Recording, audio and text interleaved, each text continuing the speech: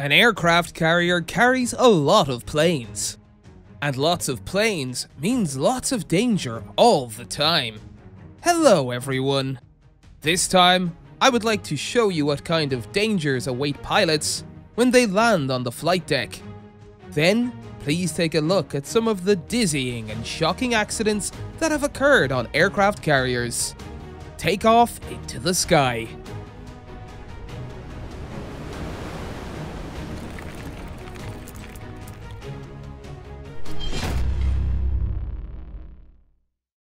Don't stop flying. The American E-2C Hawkeye was designed to detect enemy aircraft and missiles with long-range radar. As it is mounted on an aircraft carrier, it must be able to take off from the flight deck and handle landing on the carrier. On March 18th, 2016, when the E-2C Hawkeye landed on the aircraft carrier Dwight D. Eisenhower, a certain accident occurred. The Hawkeye's landing hook appeared to be successfully hooked onto the carrier's arresting wire. But the wire snapped, and the rapidly decelerating plane rolled off the flight deck and almost fell into the sea. It was fortunate that the pilot was able to regain his position in the nick of time and get the aircraft back into the air. Thomas Browning, Matthew Halliwell, and Kellen Smith, 3 members of the crew, were awarded the Air Medal for saving an $80 million plane. But perhaps more important than that was the fact that they made it back alive. Accident on the aircraft carrier Saratoga. Until the beginning of World War II, the aircraft carrier USS Saratoga was a training carrier for the tactical training of naval air forces by the United States. There were several accidents that occurred on this ship in 1938 to 39, which I would like to introduce here. On March 17th, 1938, a Grumman F-3F biplane piloted by a cadet named Lamplugh was preparing to land. But the altitude was too high, and the aircraft nearly flipped over when it jumped into an emergency barricade net. Fortunately, the pilot suffered only minor bruising. On August 30th, 1939, a similar accident occurred to an ensign named Envice. Please note the behavior of the crew immediately after the accident. It is interesting to see how trained people behave in these stressful situations. At the time, accidents like this were not uncommon on the Saratoga. Carrier-based aircraft was just taking its first steps, and landing on the ship was still in its rudimentary stages. Was it only biplanes with a higher center of gravity that had problems landing on ships? No, it was not. On November 16th of the same year, Major McGreevy fell into a similar pitfall with a Douglas TBD Devastator. It is hard to imagine what a tremendous strain it must have been on the pilots. What is certain is that such a profession requires a good sense of equilibrium and a sturdy stomach. The ejection seat that saved lives. In the early days, pilots could no longer rely on their own luck when all else failed during a landing. Time passed, and the ejection seat was invented to rescue pilots in an emergency. How useful it was can be seen in an accident that occurred on May 9th, 1970. A-7B Corsair II failed to land on the aircraft carrier Ranger and rolled off the flight deck, but the pilot reacted in the nick of time. He ejected away from the cause of the trouble. Think and jump. Steel cables of the arresting wires on which planes hooks passed all the toughest quality inspections. Sometimes, however, even they failed to work properly. One such accident occurred on September 11th, 2003, when the F-18 Hornet was about to land on the aircraft carrier George Washington. The cable broke, but the pilot, Lieutenant Rich Rivera, reacted immediately. He was able to eject before the plane crashed into the sea. But it is not only the pilot who needs to react in such cases. As you can see, the broken cable becomes a dangerous snake that bites the crew.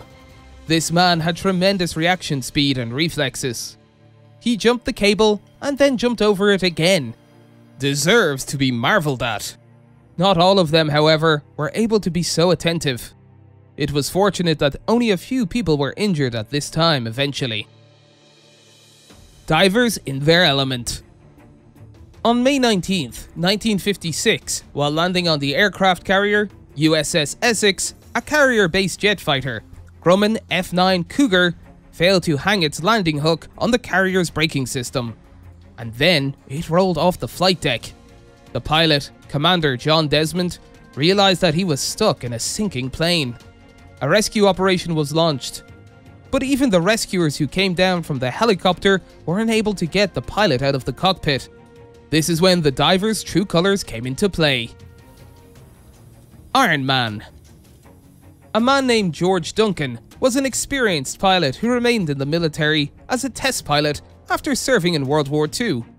On June 23, 1951, he was on a fighter plane, Grumman F-9F Panther, to perform test flights. When approaching the carrier midway, the aircraft was pushed under the flight deck by a sudden gust of wind. What you are seeing on the screen was not the result of pilot error. It was the result of a lightning-quick reaction. Seeing the aircraft was below the flight deck, he quickly raised the nose and managed to slide the cockpit into the runway. Thanks to his reaction and the coordinated efforts of his crew to put out the fire and rescue their comrade, Duncan was able to return to test flights only 6 months later. He is truly a man of steel with an iron spirit. After the crash, he went through 2 more wars and rose through the ranks, even becoming the captain of an aircraft carrier. 5 out of 5. Landing on an aircraft carrier is difficult even in bright daylight, but pilots have to do it at night as well. Landing signal officer, who calmly and skillfully guides the pilot and makes sure he lands the aircraft correctly, is very reliable. His guiding voice gives the pilot confidence, and his vast experience allows him to land on aircrafts even in rough seas, darkness, and technical difficulties. On March 9th, 1987, A6 Intruder suffered a landing gear failure, and that was just such a case. The pilot, Captain Rand Atlas McNally, consumed nearly all of his fuel and had no choice but to make a belly landing onto the aircraft. Meanwhile, in the carrier's control room, Commander John Bug Roach was in charge of this tough flight. He was an experienced landing signal officer and an excellent fighter pilot himself. "Trust me," Commander Roach told Captain McNally. "If I think you're okay, you're okay." And Commander Roach was right. The aircraft landed on the carrier safely, and the performance was 5 out of 5. Accident on the aircraft carrier Philippine Sea. Do you know that all aircraft landings on aircraft carriers have been photographed? This is for training purposes and accident investigation. Thanks to this practice, several accidents that occurred on the aircraft carrier Philippine Sea in 1950 were filmed. On August 3rd of the same year, an F-4U-4B Corsair fighter jet failed to successfully hook onto the arresting wire on its landing approach. The aircraft almost stood on the propeller and rolled. A similar accident occurred on February 24th of the same year, when an F-8F Bearcat carrier-based fighter failed to land on the ship. This time, however, the cockpit turned over. Also, on December 1st, a carrier-based attack aircraft, a Douglas AD-4 Skyraider, was damaged during a combat mission. Ensign Denzel Christ was forced to make a dangerous landing. On doing so, one of the engines broke away, and the aircraft was engulfed in fire. The pilot quickly assessed the situation and jumped out of the burning cockpit. After receiving medical treatment, Ensign Christ took the stick again, and for the next 38 years, he fought as a pilot. Emergency barricades. Landing hook is not the only means of stopping aircrafts on a short flight deck. American aircraft carriers have emergency barricade nets, which look like volleyball nets and catch aircrafts. After the planes are put in bird-in-a-cage situations, it is the turn of the rescue team ready and waiting. Quick and smart action is needed to prevent a fire and rescue pilots. Where did the wheels go? An emergency landing may be initiated by a failed launch from an aircraft carrier. On January 24th, 1991, an A-7E Corsair II, a carrier-based attack aircraft, was about to take off from the flight deck of the aircraft carrier John F. Kennedy.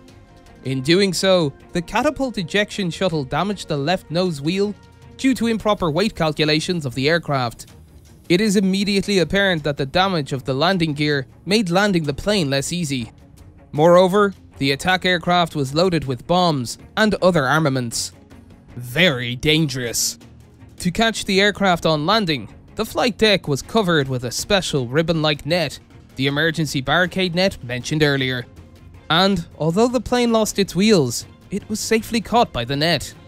By the way, did the wheels roll into the sea after that? What do you think? Would you like to share your theories in the comment section? This is the last episode of this series, and this video will come to an end. Thank you for watching. Please share this video on social networking sites if you like. Let your friends know how brave the pilots were.